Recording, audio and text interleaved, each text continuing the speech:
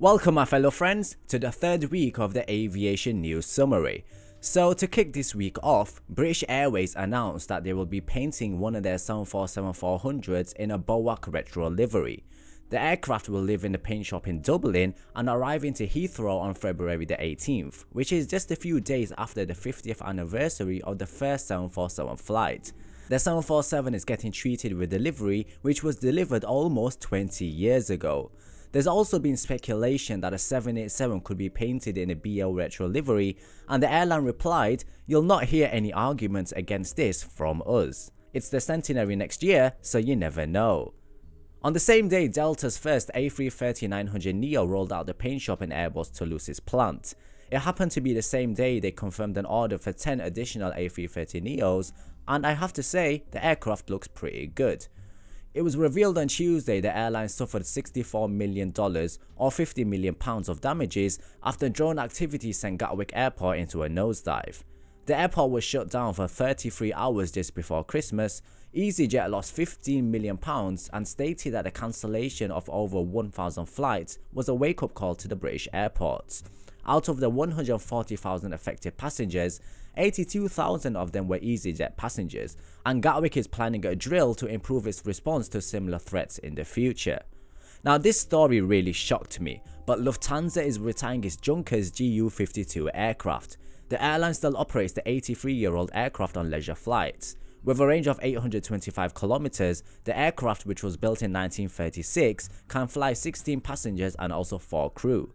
The aircraft has been carrying around 10,000 passengers per year for the last few decades.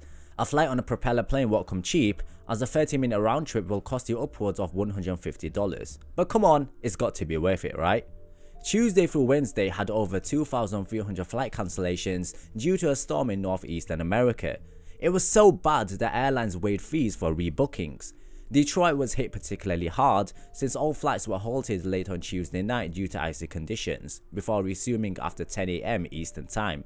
Over 130 departures and arrivals were grounded at Chicago O'Hare Airport. Now Virgin Australia has voiced their concerns over proposed Qantas Cathay Pacific codeshare on Australia to Hong Kong routes. They claim it's an unnecessary expansion of both Qantas and Cathay Pacific's market power to the detriment of the travelling public. They also state it would diminish competitive forces in the market and it could lead to higher fares, with the implications for Australia's tourism and trade. On Thursday, All Nippon Airways announced direct flights from Japan to Chennai in India.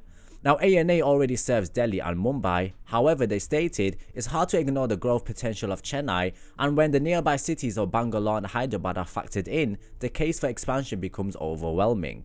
Now ANA already serves 45 destinations currently, yet it is a 5-star airline, making it the second largest airline in Japan based on destination numbers and the largest based on fleet, with over 200 aircraft in service. Cebu Pacific received their first A321neo on Friday. They are the largest low-cost carrier in the Philippines and currently have 43 A320 family aircraft and 8 A330-300 jets.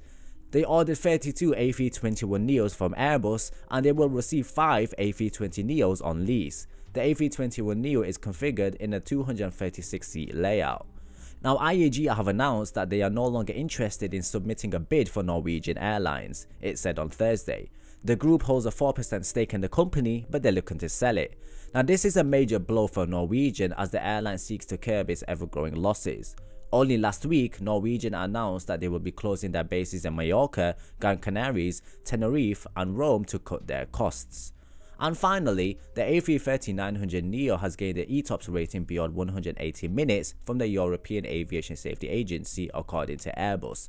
This would allow it to fly over water for more than 180 minutes from the nearest unusable diversion airport, meaning that it can fly more or less to anywhere on the earth. So there you go captains, that was a brief look at the aviation news of this week. I have to say that this week hasn't been quite as interesting compared to previous weeks, but we take what we get. Now if anything particular stood out to you, then by all means do share it with us in the comments below. Thank you so much for watching guys, as always leave a like and subscribe, and I hope to catch you guys in the next video.